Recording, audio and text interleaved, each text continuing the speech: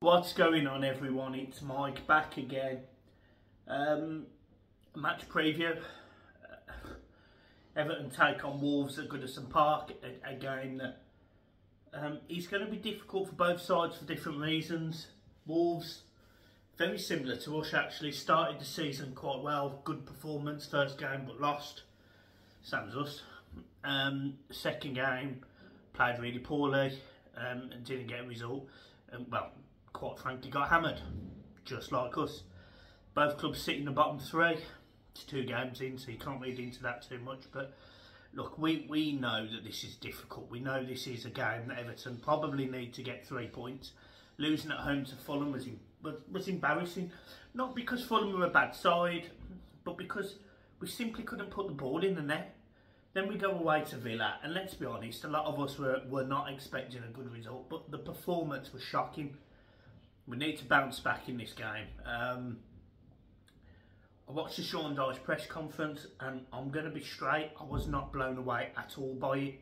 I was disappointed actually in some of his comments, and it's had a bit of a mixed reaction on Twitter as well. You know, some people backing me, supporting what I said, and some people just being disrespectful as always. But that's what happens. You put your head above the parapet, and you know, people are there to shoot at you, aren't they? And they have, but they also, a lot of people have agreed, and some people have actually gone one step further and already calling for Sean Dyche to be sacked. I'm not in that boat yet, but I do need to see an improvement. I need to see Michael Keane dropped. If I'm being honest, I need to see him coming out of the side. He is not good enough. Again, I'm not saying he hasn't got the desire to play for Everton. I'm not saying he hasn't got the right attitude. But when it comes down to brass stats, statistics, we concede more goals with him in the team than we do without him in the team.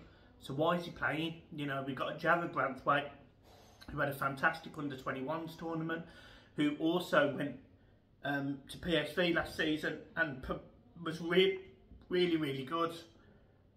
I don't get it. I don't understand. I don't understand the logic of keeping Michael Keane. And you know, then there was rumours of Branthwaite potentially leaving for 15 million, and I sit there and I think, why would you do that? Why would you get rid of someone who, in my opinion, is going to be a fantastic centre half going forward and in his career? And you know, you play Michael Keane, who is definitely the tail end of his Premier League career. Like, he really is. Like, he's never going to get to a higher club than Everton. I'm just disappointed. I'm disappointed that he made that joke as well regarding Harry Kane. I didn't see the need for it. Again, people will disagree with me, and that's fine. That's what I'm here for, you know. But I just didn't think it was needed. It was a serious press conference with serious discussions, and you know, I was really impressed with Vinny O'Connor actually, who was pressing Dyche on changing the team, and you know, starting a striker. We brought in Youssef Chimiti, and I'm being told by Dyche that, you know, he's not ready. Well, he was ready. He was match fit. So the only thing that's changed is he's not playing matches. You know, give the kid a chance. He doesn't have to start. Put him on the bench. And when Dyche was asked about that, Dyche was just like, he was just really coy about it. What is to be coy about? It's not like Wolves have gone, oh right, Chimiti might be available for Everton, we're in trouble. It doesn't matter if you say he's going to be on the bench or not. It really doesn't. But it also says, when you're signing players like Chimiti, that you don't fancy Tom Cannon, who has been really good. You know, he was great on loan last season. He's been great in the youth ranks for a long time. You know, you're basically saying that you don't trust him to do the business, you don't trust him to deliver, and you're going to trust Chimiti in years' time. It smells shit to me, and I can't be arsed with it. I can't be arsed with the excuses. You know, if he starts Michael Keane and comes out on Saturday if we've lost a game, and he says, you know, defending doesn't just start from the back; it starts in midfield. Mate, we know we've got no attacking impetus in midfield either. So every time we lose the ball is going backwards. Exactly what happened at Burnley. It's so frustrating to sit there, see all of the common faults, And a manager who is paid millions of pounds a year isn't, and it's not like I'm the only one. It's not like I'm sitting here with a magical ball seeing the future. No, it's just obvious. It is obvious. You know, when you're playing James Garner on the right hand side of midfield, it is obvious that there is going to be an overlapping problem. You know, Luca Dean literally had acres. He literally had the freedom of Villa Park last weekend. Last weekend he had freedom to do what he liked, and we know how dangerous he is because he did it for us. The crosses into the box, the set pieces, we know how dangerous he is. You know, Villa are no mugs, and they repeatedly proved that last week. And we're going in to this game off the back of a really disappointing result, in disappointing fashion, and I'm not confident that we're going to get a reaction. I'm not sitting there going, we're going to beat Wolves this weekend. It's wrong. It's such a shit position. And look, I get part of the problem is not Dyche. The biggest part of the problem is not Sean Dyche. It absolutely isn't, because he's been dealt this pack of cards that, quite frankly, couldn't lace up the football boots of any decent Premier League player, because a lot of them either don't give a toss, aren't good enough, and shouldn't be at the football club, but they are. We are where we are. You know, we've blown millions of pounds, we've had better summers, better transfer windows, and we are where we are for a reason. It is a disgrace, but the simple fact of the matter is, I'm hoping for a decent team selection with players who are actually going to play in their positions and actually do a job. Because, quite honestly, James Garner on the right hand side doesn't work. Starting Michael Keane doesn't work. Neil Maupay is probably going to have to start. How horrendous is that? You know, how horrendous is that? And I'm not sitting there saying, again, Neil Maupay is a bad person, bad attitude. He's not.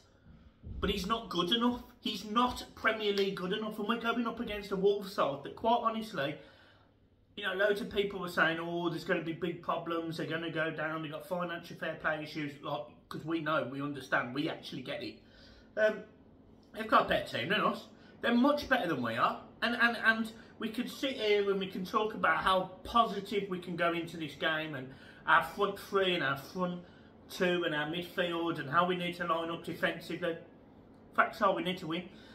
We're 3 games into the season and this is already being deemed a must-win game. You know, you've got people on the radio talking about how this is absolutely imperative for Everton that they win. And you've got people talking about that if Everton go into this game and lose, then we've got prizes on our hands. You know, Sean Dyche, I've got no idea why he's picked some of the people he's picked, but he's a manager that is taking the bullet fundamentally from the board as well.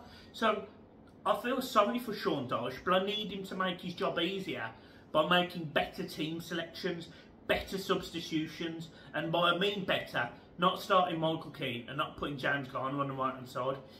My team for this game is 4-3-3. Pickford, Ashley Young, James Tarkowski, Branthwaite, Patterson, midfield 3, Anana, James Garner and Ladrissa Garner. And up front, on the left hand side I go Danjuma, in the middle I go Maupay because we have no other option, and on the right hand side I go Lewis Dobbin. That's my team. Do I have the confidence for that team to go and beat Wolves? I honestly couldn't tell you right now.